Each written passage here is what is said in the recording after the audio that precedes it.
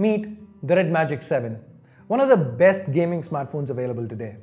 Let's first get the unboxing out of the way and then take a close look at what makes this phone stand out from the competition. Hey guys, Ash here from C4E Tech, and if you like what you see, hit that like button please. Let's get started. If you've seen RedMagic phones in the past, you'd immediately notice the similarity with the box. Anyways, opening it up, we are greeted by this black insert. This one houses a SIM ejector tool, some stickers along with the regular literature, and a soft case that is not run-of-the-mill. Let's now get to the phone itself, removing it from the plastic. This here's the Supernova version. That's the transparent back with all the different specs visible underneath. Apart from the RedMagic logo that lights up, the fan too has LEDs on this one. Yep, there is active cooling. You also get a stealthier obsidian and a more flamboyant pulsar as the other two color options.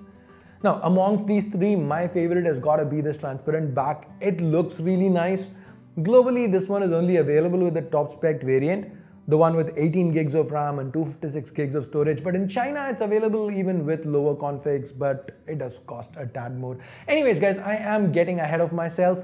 Back to the box, we have a red and black Type-C to Type-C cable, followed by a 165-watt Nubia Neo charger. Now, this again is exclusive to China. The global version only comes with a 65-watt charger, which, while not bad, it still kind of pales in comparison. I mean, it still can get the 4500 mAh battery on the inside from 0 to 100 in a little over 30 minutes. But hey, the 165-watt charger here, it can help get a full charge in just about 15. So it's pretty insane. Beat it up. If you do want to get your hands on the Chinese SKU, you can check out 28mobile.com. I'll leave a link in the description below. Now, coming back, the charging speeds here might be a lot more important than usual given the battery on the inside. Like I mentioned, it's only 4500 mAh, which at first glance it might not seem too bad. But once you start looking at the rest of the specs, you'd know why I personally think it might not be optimal. Now, of course, for starters, the display, it's 6.8 inches, it's AMOLED, it's a Full HD Plus panel, but it has a 165Hz refresh rate alongside 720Hz touch sampling. So it's a very fast panel. The colors are fine for the most part. It covers 100% of the DCI-P3 color gamut. It's reasonably bright, not as bright as most flagships these days, but it's not bad. As you can see, even under midday sun, the screen's pretty visible. However, it is also not a LTPO panel, so it cannot vary refresh rates dynamically. That said, you do get to choose between 60, 90, 120 and 165 Hz, which is fine in my humble opinion. As you can see, this Gorilla Glass 5 covered display, it's uninterrupted, and that's because we have symmetric bezels to the top and bottom. The selfie camera, it's present here on the bezel up top instead of inside the display. Now, if you hate that hole punch camera setup, then this might be a huge positive to you. The earpiece, it's present right next to the selfie camera. It does pull double duty for stereo audio, which happens to be pretty loud. Now here, see for yourself how it fares compared to the S22 Ultra.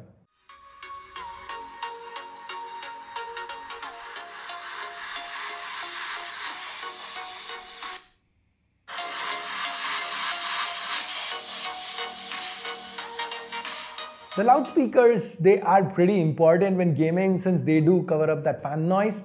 This 20,000 RPM fan here, it's an improvement over the last gen in a few ways.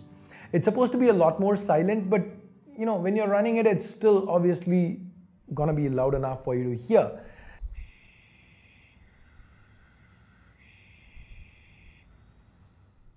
There's also an extra intake vent this time around that's supposed to improve airflow by 35%. It's worth noting that while the fan might not be visible on the other color options, it's still there. The innards don't change between different variants. Now, apart from this active air cooling, you also have liquid cooling under the hood alongside other materials to help with heat dissipation. All this to make sure the SoC inside keeps chugging on and not throttle when pushed. And they seem to have done a wonderful job. Talking about the SoC, we have a Snapdragon 8 Gen 1 running the show, and it's paired with 8, 12, 16 or even 18 gigs of LPDDR5 RAM, alongside 128, 256 or 512 gigs of UFS 3.1 storage, parts of which can of course be used as RAM, as is the trend these days. As you can see, I finally did manage to get my hands on a phone that crossed the million mark on Antutu. Now, outside of synthetic benchmarks, the performance feels as good as you'd expect it to be on a gaming-focused flagship smartphone. I ran Genshin Impact with all the settings maxed out. Now this is a game that tops out at 60 FPS, and the RedMagic 7 had no issues pushing 60 frames consistently throughout my gaming session. This was the same with pretty much any game I ended up testing. When you are gaming on this phone, there are a few things to note. You can launch game space right from this toggle to the side. Once you are in game space, you can tinker around with a lot of settings, even on a per game basis. For example, from this side you can switch the touch sampling rate, the performance modes. From the other side, I can again choose performance modes, adjust brightness, swap refresh rates, fan profiles, start a screen recording, check the FPS and other performance metrics. There's just an overload of functionality here. And let's take a moment to talk about this one. This is charge separation. What it does is basically stop the phone from charging the battery. So let's say you're gaming, plugged in, and turn on charge separation. Now the phone is literally running off wall power, and this helps in two ways.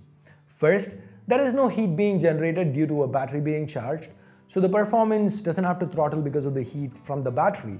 Secondly, it causes the battery to consume fewer charge cycles, helping preserve battery health in the long run. Pretty cool, right? Now you can also get to the button mapper from this menu.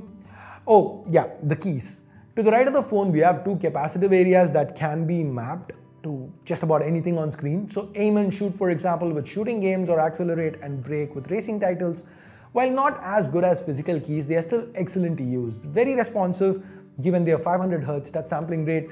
The fact that you get faint haptic feedback on every press, I feel that's a very nice little touch. While we are here, let's quickly take a look at the rest of the placements. Now barring these keys, an intake, vent, microphone and power key are present to the right.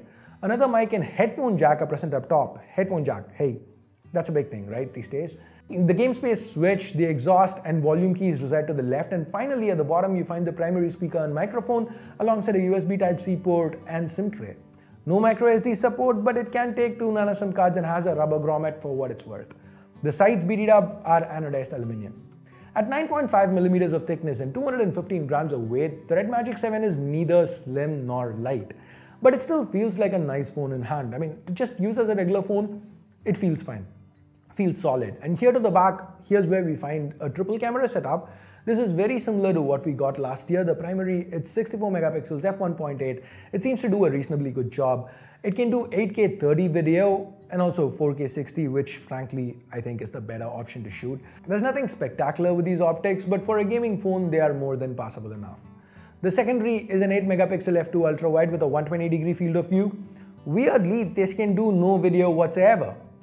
And then there is a third 2 megapixel macro, just there to make up numbers like with every other phone.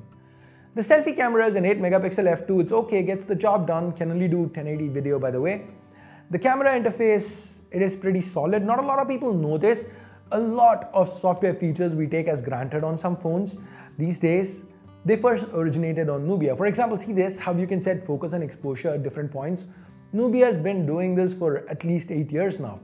With a macro camera, we get a magnifying glass with focus peaking on it. Well, it doesn't change the fact that macro cameras are there just to push up the sensor numbers. At least there's a little bit of effort being taken, so it's a nice touch. Also noticeably, the Pro mode works not just with the primary, but also the ultra wide.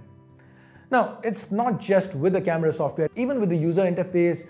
This year's RedMagic OS 5.0 built on top of Android 12, and it's filled to the brim with features. You have easy widgets to turn on the power saving mode, turn it on and off. You can also control the fan from here. The fingerprint scanner, it can measure your heart rate.